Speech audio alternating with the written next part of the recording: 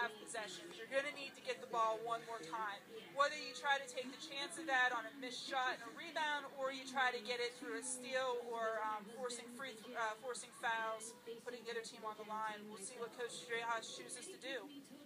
They choose to take the points. It's a one-point game.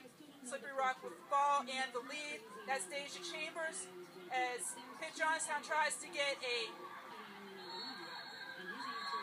Pitt-Johnstown. That's an important turnover. No, actually, oh boy, Slippery Rock gets a timeout just before a 5-second call that the fans were looking for. That was a timeout by the bench. And Slippery Rock's going to have a chance here to restart itself.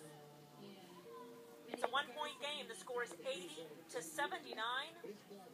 Slippery Rock in the lead by 1. Almost a 5-second call. An important call by the coach there.